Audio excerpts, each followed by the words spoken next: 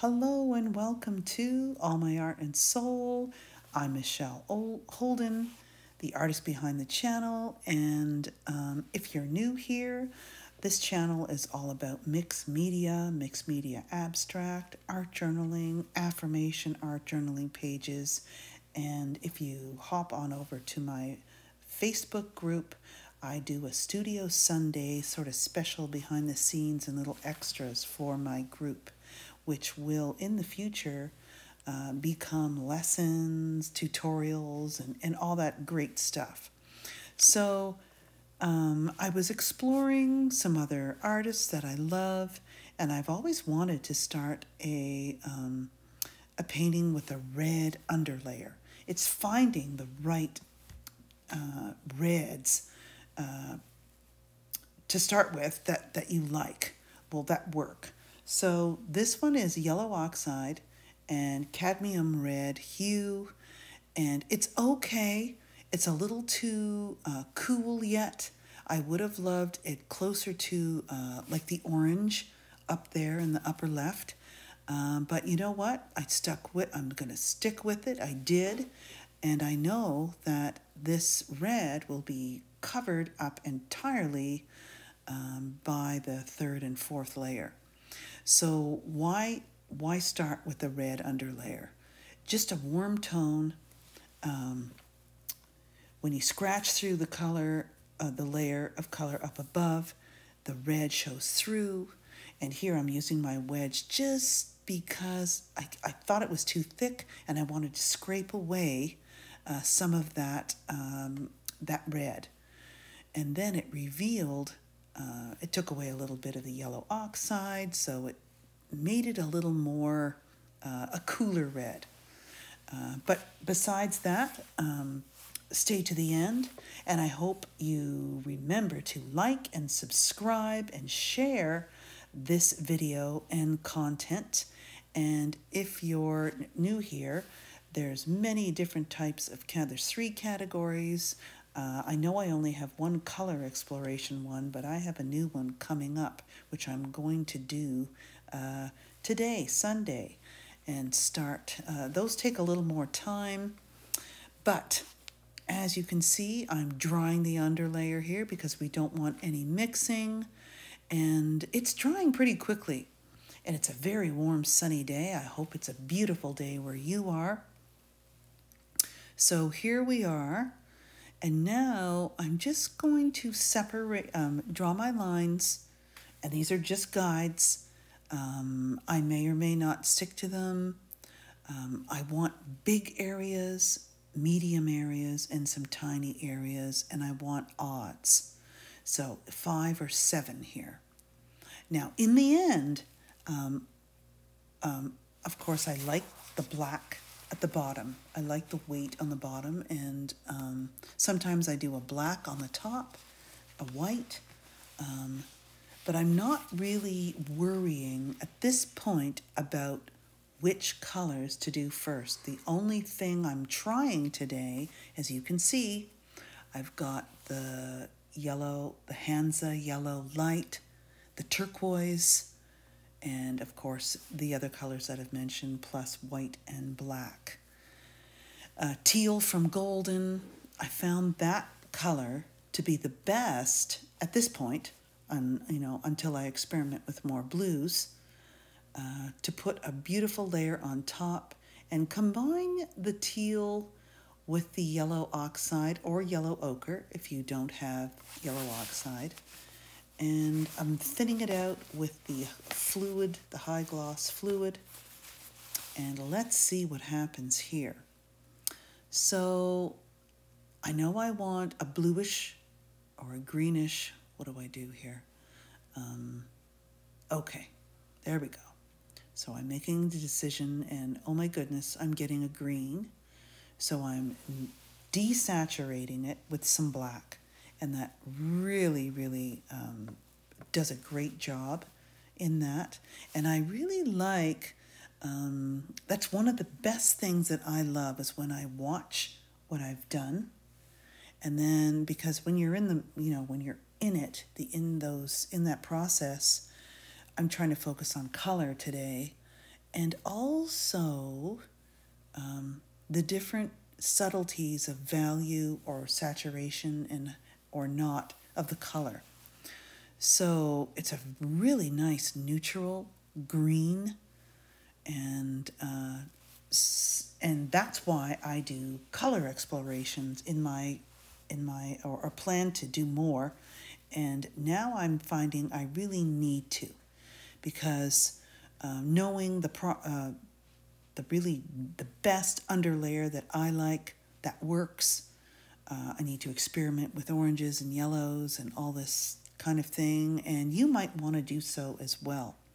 So that video is coming up, and I also will be doing some tutorials in my Facebook group about color and using less of it, so towards more monochromatic palettes and simple palettes.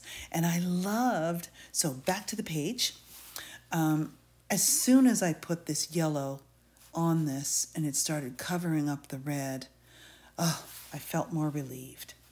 And it's really a good idea to start with a real ugly painting, like colors that you really are uncomfortable with, purples and all these things. But that's the thing. What do you do next?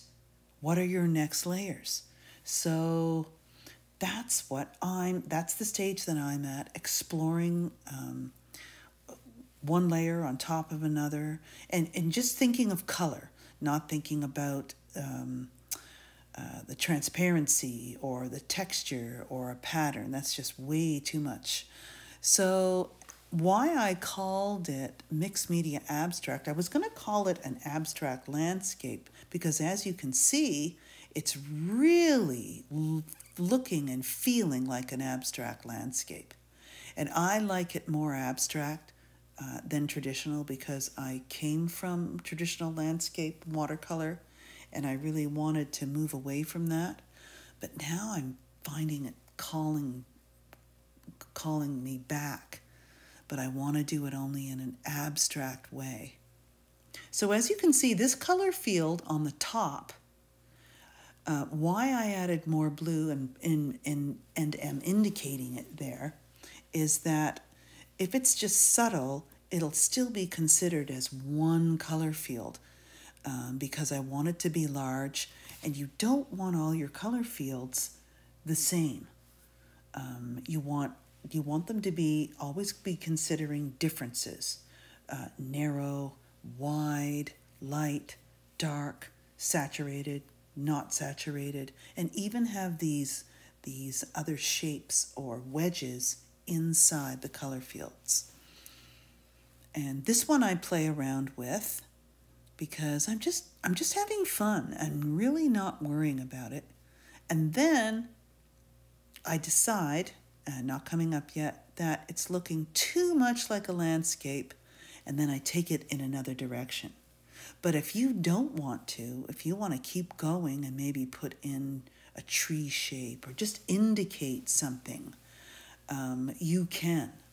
Which is this reminds me of closer to my Of Earth and Sky series, which is on my channel, so take a peek at that series. It's similar to my abstracts, but they're more, sky, water, with blues as your sky, which is here, and which is more traditional. But that's the only traditional color that I wanted to leave. I love the green that's going on. Well, as you can see, I sort of like the green, but I can't wait to cover it up. So I'm going to when you let the little peeps and little cracks of the underlayer show through, that's what I'm exploring right now. What layer is underneath? What layer is above? Scraping it away with my color scrapers. So I'm liking this. This is not bad. Now that it's going on top, I might want a much lighter. Oh, isn't it feeling much better? The more that green that I covered, but I don't mind the little peeps underneath and the brush strokes. So to have more horizontal and to get a really cool texture, that turned out. So I'm loving it beside the darker yellow ochre or yellow oxide. And I know orange needs to fit in here somewhere in a small amount, and maybe below a very narrow band of orange, below the yellow ochre. And another way to get a beautiful orange and a very thin, combining it with yellow ochre, is this nickel azo gold. So the more orange, so then I overlapped that area and brought it all the way down. So now I've created a very large color field that is really different, a different size from the other two, and I'm liking that. But it doesn't stay that way. So stay to the end, and I'm going to use, especially with black, yellow, and blue, black and white collage paper. This time I held off to the end, and I think it works. So already really liking that I've made that little wedge closer, but in hindsight, I would have liked it more of that pure orange. So I go to the other side go to the left instead of the right. So now there's like a gradation. So I thought, okay, well, let's take some of that layer off with my color shaper and just redefine the top. So I actually turn it around the other way, but yet get some texture that I can leave. Okay, so there we go. So bringing that, so that's looking better already. Yes, okay. And as you can see, I have the yellow Hansa, yellow light. I forget what it's called. I know that word's in there. I just forget which order. It really is a powerful yellow. Oh. Yes, and I love that. Interesting, that streak of purple. I just had to put purple in there. Hindsight again, I probably would have liked it near the black at the bottom in some form. So making sure my layers. Now, I liked what I attempted here, but next time I'll use a much drier sponge and a much lighter value. So the zigzag or those energy lines or whatever you want to call them have more contrast with the yellow ochre area below it. So here comes my orange again. I just really love orange and blue. But trying to learn to use them in different ways. So it's amazing how you can use even the similar color palettes and get completely different colors. So I really think I need to really do some serious color exploration, and because color is amazing. What are your favorite colors to paint with? And what's your favorite color palette?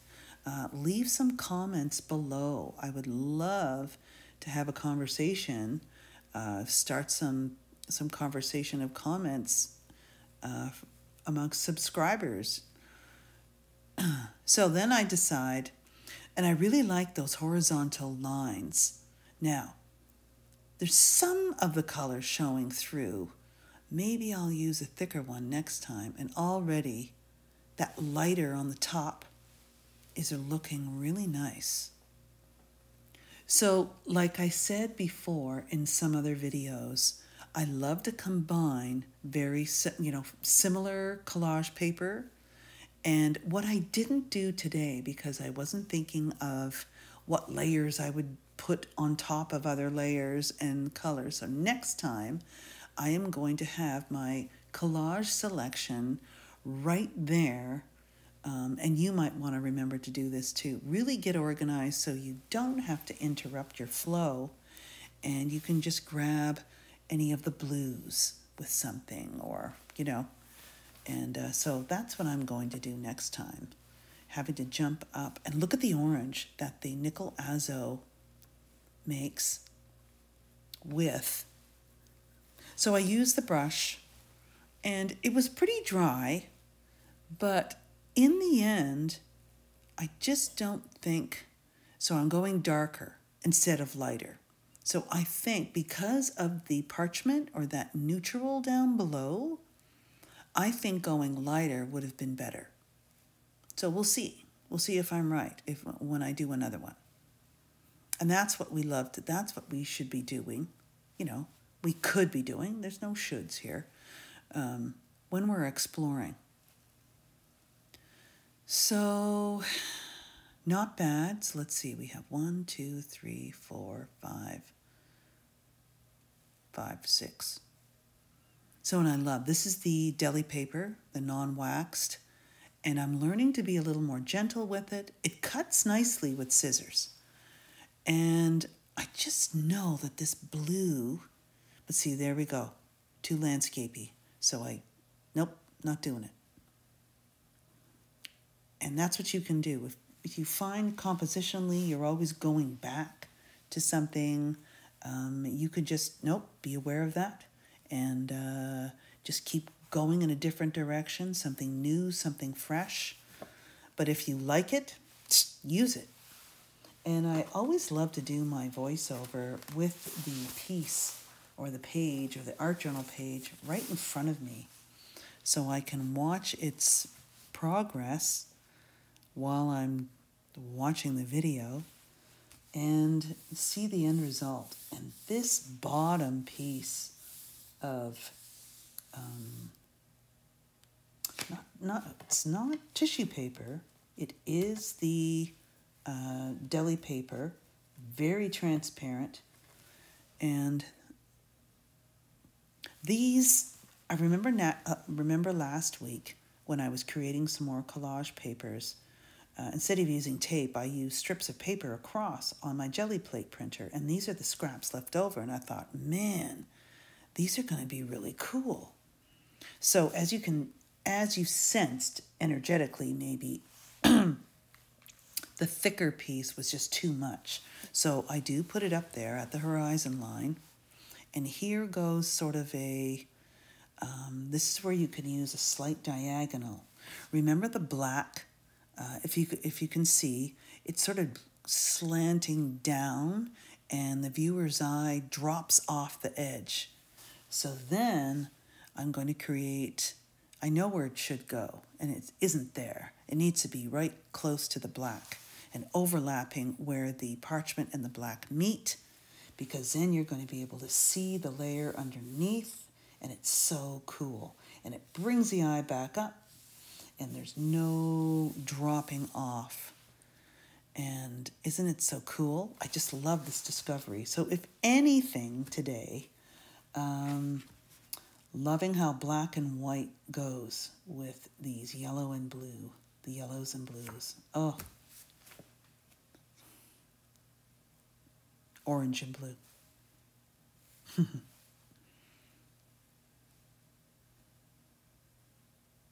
And it's interesting because when I'm doing something new, I'm just like you. I'm just sitting here watching. And I thought, oh yeah, right, I better do some voiceover. But it's just great to watch. So isn't it neat how it fits? Now it's not straight. I don't want it straight. I don't care if it's straight or not. But I'm noticing when I'm doing my so-called abstract landscapes or these color fields, I like when things are pretty straight, but not perfect. And texture and subtlety, and loving that I'm remembering to do this. But I do get a little tear in the end, even though I don't think my hair dryer heats up super warm, so it doesn't affect the tape so much. You know, and have to go like, you know, 100 times around. So that's what I'm learning, but you know what? That's okay. Okay, so what I'm thinking now is I really don't like the zigzags. I'm trying to find, and I've been listening to artists, collage, some discussions in other collage groups that I follow, and you might follow them too. Of course you do, right? They've been saying that what's the difference, you know, a collage artist versus paint? Like why? Why use collage? And it does something pretty magical. And it's the combining of materials too. It's so cool. I don't like pure collage, and I love just painting, but my favorite is mixing the two together. Love this. I almost was going to tone down the white and black with some blue, and I thought, no way, I'm not touching that. So here we go. I wanted to lighten this up because it's driving me crazy. And then when I do, something else happens. I get a much lighter feel. It switches. I add a little bit of that yellow, and I love how you can see the layer underneath. I just didn't like the zigzags, so that's okay. Cover them up or veil them. And now you see the dynamic with just a slight angle there. And then I'm just playing with maybe bringing it closer to the upper area and gradate it down. So altering the value, going light to dark or dark to light. And when you do that, that helps move the viewer's eye in that particular direction. So that's a cool trick to remember. It isn't a trick, it's just that's how our eyes work. So loving this, much better than just putting on the pure parchment, and making it much lighter down below because of that black and white piece. But soft edge, see the black and white piece has a crisp edge, the collage, and the same with the black below it. And there's some really cool red peeping through there. This is so cool. And you know, the more you try new things and then go, I can just cover that up anyway, I think the more confident and freer we become in our art making and our art journaling, which is what I use. My first intention was just, I'll just use these art journals to practice. But you know what? I miss them. I need to do them all the time. And I can't just do big paintings and think of, you know, selling and galleries and all that. Yes, that's important, and that's what I'm working towards. But I just love the platform of an art journal. So right away, I love the color. The colors work, but now it's too stripy. And no. So that softness was important. And then I thought, oh yeah, I forgot about line. And I only put one dark line with the Posca marker. And then it reminds me to, oh yeah, my pencil lines. I love my pencil lines. Why am I forgetting about that? And look how that subtlety just, it brings the eye in. It's more intriguing. There's more going on.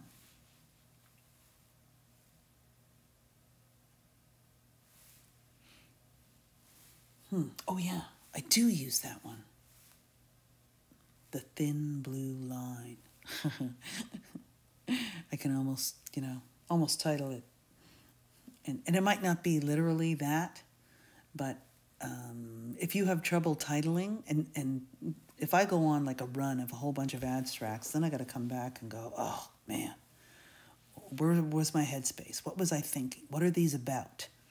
So I'll Google a thin blue line. Then I'll see what comes up, meaning, references, all of that kind of thing, poetry, who knows? And then I'll go down the rabbit hole, and there's a particular style of titling that I like. And I don't like literal titles or anything that's too corny, you know what I mean? It's tricky. It's tricky. But this whole new series that I'm working on is going to evolve from this one little 8-inch by 8-inch cradle birch panel that I created and sold. And sold. And what was it called? The Edge of Knowing. So I really like those kinds of titles. I like to make the viewer think. That's what we're doing. Question. Wondering. So now that's okay. That's my usual style, right? But I thought, no, this whole painting is about getting away from that. So, so too much blue right now. So now the ratio of your colors is important. So that's what is another thing that I want to explore. How much blue, how many different blues, and how much orange or this warm tone would look. Oh, look at that. You see, that's how I discovered it. I had to go dig in my pile of collage papers, and there's a much larger wedge, and it's going to work because you see how it's lighter on the bottom, and I know that I'm going to carry some of that lightness across. Plus, so I put it a little higher, and it's translucent, so I love it. And this is the waxy one. It's parchment tracing paper. Ha! I remember the name this time. Catalyst wedge. Oh, man, trying to remember all these things. So it's okay. Those lines, they're really rough, but I leave them. And of course, I don't want them up there. You see, just down below. So now I'm taking some of that lightness, but not carrying it in a solid form across, because that would just be too much of the same thing. And I can't make up my mind with the top. So I do end up putting that blue strip of collage, the other one, at the top. So I decide to go darker rather than lighter. And then I do something with circles up the top, but very, very subtle. So that would be, you see how now that's sort of a sandwich of orange, a blue in between the orange? No, that's not going to work. Aha. Now, this is similar. Yeah, it just felt better. Similar to the piece, but I think it's far enough away, and it is a little narrower, but I do something different along its edge to add enough difference for it to work. And then a nice finale circle at the end. Oh, and another piece of collage. So stick to the end. We're not done yet. I like the length of this video. It's 36 minutes. Leave a comment below if you are liking the longer videos or the 20-something minute videos. Depends how much time we have on our hands, right? I would love to know. And I would also love to know other things that you would like me to demo on my videos. Now I'm in love with this paper. Now that I know the possibilities with this transparency. Oh, it's so cool. So now I'm going to, because when you cut it, you get different lines, and you can go horizontal, vertical, diagonal. So now I'm really going to play. You can use tracing paper and use the fan brush, the bristle fan brush. Water down your black paint, because ink won't work, not on that paper.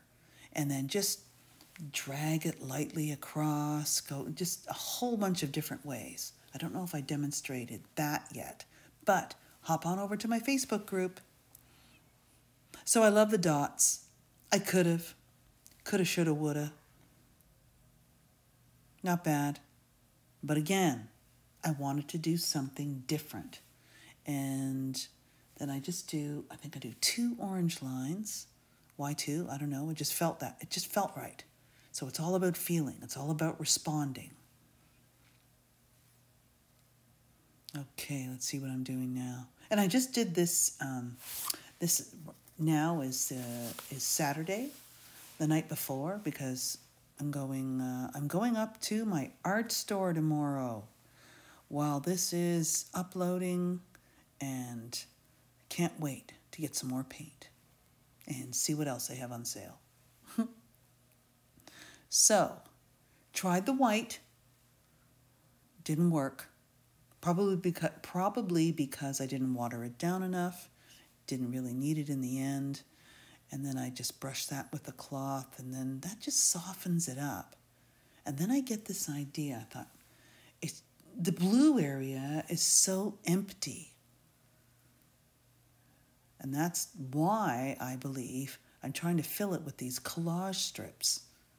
But they're not working. Too stripy. Too many of those. And that's what I'm doing. I thought, okay, should I put it up there? That would have been cool. So I try to tear some pieces. And liking this, it's somewhat subtle. But then I end up tearing a tiny, tiny piece. Just like that. Nope, not that one.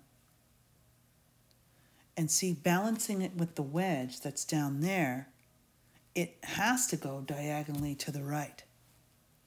So paying attention to that is important. Balance, unity. There's so many elements and principles that you can just learn a bit at a time. I find it so overwhelming if you try to learn them out of context, like separately. I find that didn't work with me, and I just, as I need to learn something, like color now I'll start going. Now, what did I do here? Okay, this particular tool is a child's tool. It's a stamping tool, and so much, if I was a kid, I would love this thing. But I love it. I am a kid, and I do love it. I'm a kid at heart. So liking those, seeing how they're standing out, and they're just being too loud. So then I decide, okay, I want to cover them up, but I didn't wait until they dried. So then I get this blurriness happening, which is a mistake, which is, unintentional. There's no such thing as a mistake. And I go a little darker because I know teal is the makeup of this, but this is straight teal. And I love that. And oh yeah, right. No, don't think so. But the concept of it, here I am. Okay. So what I did was, that was a bit of a jump. What I did was, I just used the sponge. I started with white, then used the black, and I wanted it very transparent. And that's when my camera ran out of power, ran out of battery charge. So sorry about that. But now the big reveal. And see, you can see the red under there trying to peep through. That's still on the tape. So you can use your X-Acto knife to help peel that away. And yeah, so it's still... sometimes I need to remember to go along the edge with the X-Acto knife before removing the tape, and it would just be a beautiful crisp line. And I like that spritz of nickel azo gold just in that area. And I like how it did spatter the white, that white rectangular piece. And just lifting and peeling. Oh, so seeing that and seeing the edge. So if that happens, you can hang on to it and then, of course, go over it with the gloss medium. Heavy gloss medium is what I use. So I'm just bending that paper back because it loves to lift And there's so many layers of paint on this one. It feels like a canvas. And yeah, and seeing and adding some more of the lines and the subtlety of those circles. See how I didn't like them, but they're still there, but they're pushed way back by putting another layer on top. And seeing the red underneath the blue. So I might want to work with that a little bit more. And I'm loving that white and black shape at the bottom. And I use my fingers to go across the top so we have a dull black and a different black. And I hope you enjoyed this video. And here you can, I wrote notes on the previous page. There's my colors, but I will leave them in the description. And I do that for all or most of my abstracts. And I will see you in the next video.